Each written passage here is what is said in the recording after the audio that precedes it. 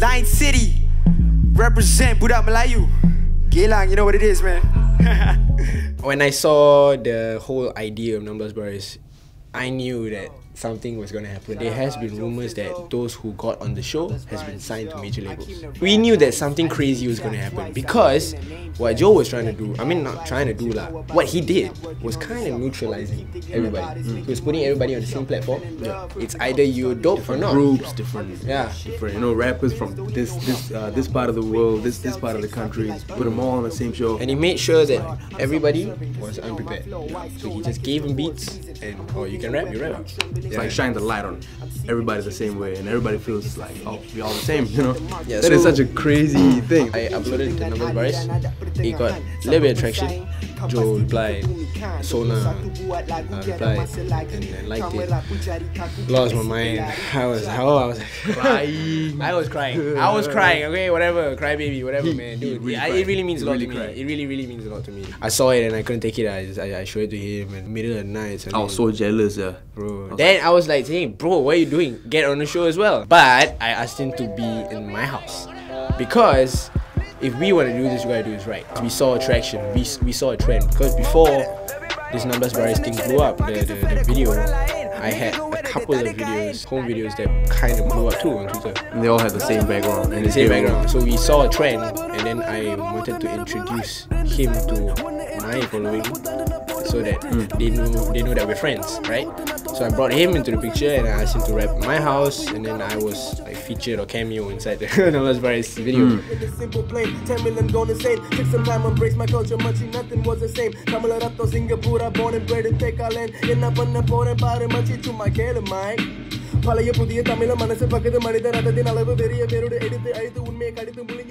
think about a month later, Joe, we got an email from Joe's manager, Sophie. Yeah, Yanni's manager actually. Sophie, and then we, oh, congratulations, blah blah blah blah. You're like, loss of minds. Told everyone. I told my future grandson. I told everyone. I told everybody. Like, we made sure everybody knew it. Yeah, like, set in stone, everything. Yeah, you know. My mom doesn't even know like rap, anything about rap. But I made sure she knew who Joe Flizzow is and like what this is, what 16 Baris is. When we had to go like that Friday, right? So we had to go. I had to host a show at Club 36 like that Friday night. So they had to make like special arrangements. I had to catch my flight right after. Oh, this is a crazy story, bro. Yeah, this is actually a crazy story. So Numbers Baris, when we went there, it was the time was so it was just right. We were actually supposed to be on the second season. Yeah. Apparently. Yeah. That's what we understood lah. I'm not too sure about that. Not too sure, but that's what we understood at the time. And then they got pulled out, or they pulled out, and then we got on the show, but Joe only told us like 2 days before, 2 or 3 days before. Said, yo, can the boys come at this time, at this day? And we were like, this is a Friday at the end of the week. And we are like, how do we do this, man? Like, we just then like, because when you're given bars, when you're given a beat, your rhyme schemes are different. Usually it's at 80-90 BPM, like very boom bap style. I wrote to 80-90 BPM thinking I was getting that beat. But then I got 120 BPM, which is a halftime, and it was so weird. I didn't know what to do, and he had to like I had to rewrite everything in 2 days and memorize it. And I was in the shower, I was rapping it, and like in the dinner table, I was memorizing it. I didn't talk to anybody. I was just rapping all the way. We are both going through our own experiences of trying to get these bars in our minds, like trying to lock it down so we don't mess up, right? Yeah. So we went there. We finally got to the set, and then after that, we did sound check, and I went second. Then I went, and then I realized that the beat was opposite, even though it's the same BPM. So but the beat, 2 beats. What he practiced was like this one first and this one second. Yeah. We go on set and they tell us that it's the opposite. It's the opposite. So I was like, he's like, you know what? It's okay. I'll do it. It's okay, bro. I can do it, right? And I was like, bro, okay, just do it, man. I'll do it. You do it. Singapore represent. You can always do it, right? We can, bro. Right? We always say, alright, bro. Rap, and then suddenly the beat just extended, like. It just went on. It didn't stop. So what we thought was 16 bars was actually only 8. Yeah. On that beat. Yeah, it was 120 BPM, and then we So were like, it's a lot of confusion. Like 120 BPM can be mistaken for 60, and so it's the halftime thing. and so, put that in the context of we're gonna roll in the next 30 minutes, and he's going second, and I got a flight to catch and come back to Singapore and go straight to Club 36, blah blah blah. And then extended. I told DJ Caesar, Malaysia DMC champion. Sorry. I told him, sorry, sir. Is it okay if we just cut the beat? Because actually I thought it was just 16 bars. He said, oh, that's not 16 bars. They're like, what I practiced was actually just this time. Please. It didn't work. He tried. I tried to tell him. I was there. And then he was like, no, it's not. No. Then Joe came in and was like, yeah, what's the problem? Then I'm like, Joe, I only prepared this much. So, how? Like, then he say, never mind, you have backup bars? I'm like, yes, I guess, yes. Then like, go through the phone. Okay, yes, I do, yeah, okay, yes, I do. Then he like, okay, keep rapping.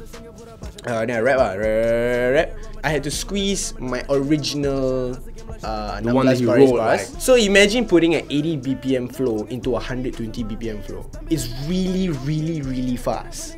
It's really fast and a lot of syllables for you and to... it's Malay and English, so it's like... And Malay and English, and it was so difficult for me to remember. I just did it. So I just did it. Then he was like, okay, let's go. That's 120 BPM, that's 16 bars. And then... Everybody ready? Good. He managed to do it. Everybody was clapping, and I went after him.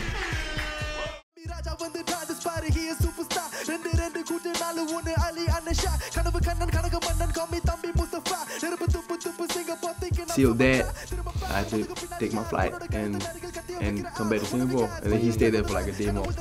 And then that was done. That was wrapped up. It was all good. And then after a while, we were like, okay, cool. Let's just move on with our lives. I met Joe that night itself. Yeah, they hung out and stuff. I was so jealous. I was like, God damn, why you get to hang out with Joe Flizzow? I had to fly back to It's Singapore. because of shout out Chigashay. He was actually the one that actually drove us out. So he was the one that drove us there. They actually wanted to give us a flight, but do y'all drive back? We drove back. Yeah, we had a nice 3-hour conversation. That's good, man. Specifically talking about how bad Raja is as a rapper, and how we will probably be better than him forever. Yeah. It's okay, man. Dude, it's okay. You can try. Okay, next time. That's not right. But not right. No, but shout out Shigashay. He was the one that actually brought us there, and then we hung out with Joe after the Baris night. Joe actually asked me something. Joe was like, "Are you happy with your bars?" Yeah, I said it. I was like, "No, I'm sorry, I'm not. I know I'm supposed to be proud of my work, but I'm not. Yeah. You know what happened." Blah blah blah. I told him, and he's like, "Bro, you did it. All is done. Don't worry about it. Go on the next thing." Okay. And we did. Once we were back in Singapore, we were trying to think of the next thing. He recorded his debut single when we came back. I recorded mine. All's going good. We even forgot that Namlas Baris is coming out soon. Yeah, then suddenly it was like, bro, 4 days to Namlas Baris. Maybe like, episode 13. So that was us, right? So we dropped, and then we were just like, I was in Bali, he was in Singapore, so we were FaceTiming each other. Bro, we're gonna watch it at the same time. Together. Press play. I'm watching on my TV. He got his laptop watching. Joe Flizzow. It's like, it was such an experience. Like, we're like, God, this is so cool. This is exactly what we wanted. We wanted to do stuff like this. And I'm so glad it went the way we wanted it to. Yeah, it to go. Yeah, we didn't have much expectations, but we just wanted to nail it down. You know, like it's like somebody gives you an opportunity, or like somebody gives you food when you're hungry. You know, like that kind of a gratitude. So we had that. We were just so happy that the whole thing happened. That was a full Namlas Baris experience. Yeah, it's pretty crazy. Yeah, full. That was literally what. Honestly, if everything went smoothly, it'd be totally boring.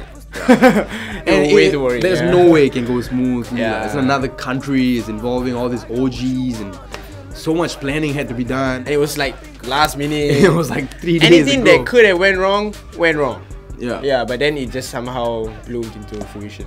God is good, bro. God is good. God is good. God, That's all I gotta say. Mad blessings. Mad blessings. Zoom into our faces. That's Mad blessings. mad blessings. Blessings. Mad. Bro. Mad. Massive Massive blessings. blessings.